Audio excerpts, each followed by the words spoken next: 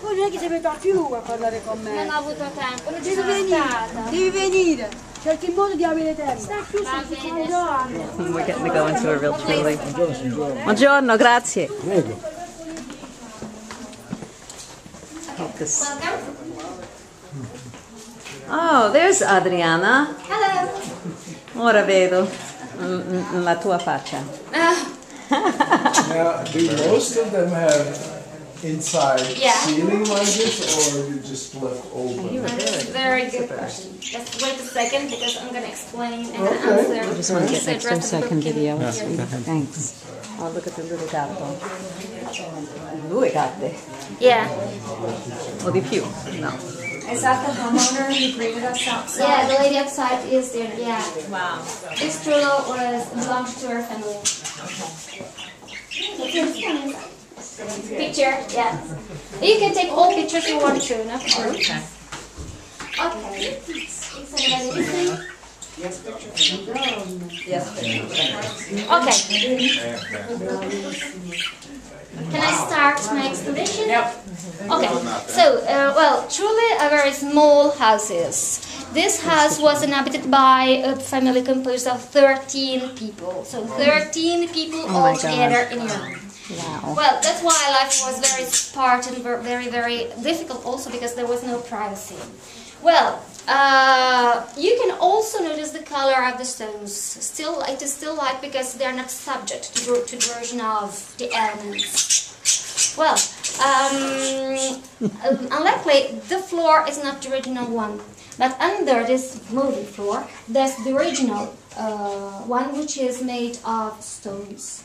Also, the doors are not wooden doors because the original door is made of wood. Anyway, when the owners of the house decided to renovate their Trullo, this happened in 1970s more or less, and so they still didn't know that UNESCO would declare Alberobello World Heritage Site in 1997. So we can say that they are justified.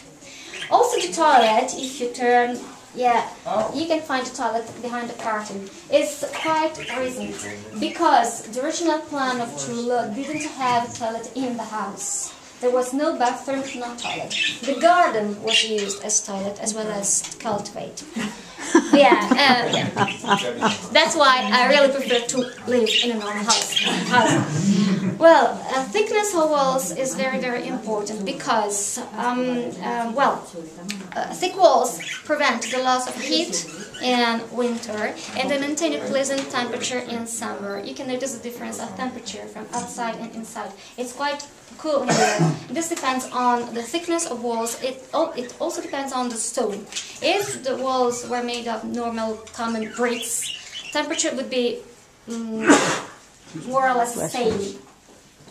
Thickness is also necessary because the people used to carve the wall in order to create more space in it. And so these alcoves were used to put the objects they used every day. Sometimes alcoves were so deep that a bed could be placed in it. If you want to take pictures, you can also sit on the bed. The owners say that it brings good luck. Okay, so nowadays they have electricity, running water, but in the past there was nothing. So truly nowadays are more comfortable. Anyway, life is quite. It's not very easy because you can notice that rooms are connected through arches. There are no doors, so no privacy. Moreover, in the biggest roof of the house, the people used to build a false ceiling. The false ceiling was used as a storage space, and it was also used by the kids as a bedroom, because the space in the upper part of the roof is small, it is short, so adults could not be standing. But the kids, yes, they could. And moreover, it is also the warmest part in the house, because you know, warm air is lighter than cool air, so it goes up. So it was also a way of getting warm for kids. There is another important feature is the fireplace. The fireplace was used to warm up the house and to cook, because there was no modern heating system, only the fireplace and ovens. There is the underground well, which is very, very important because, as I told you before, rainwater was collected and then used to survive. You know, the name of this region, which is Puglia, is sometimes translated with the Latin word Apulia. The first A in Latin means without. So the meaning of the name of Puglia is land without water, without river. That's why the people who used to live in this area knew how to live in harmony with nature. So they knew that they had to use rainwater to survive. Moreover, in the past there was no pollution, so rainwater was good also to drink. This is very important because we should learn from them how to live with nature, using it without exploiting it, because to use and to exploit have two different meanings. So maybe we should learn how to live better. Okay, do you have questions about Trudy? Two questions for you. How do they retrieve water? They have like a bucket? Yeah. Yeah? Sometimes the well is outside. Oh, the well outside, so they just go. Yeah. The other thing is, the wall is finished with some cement between Yeah. the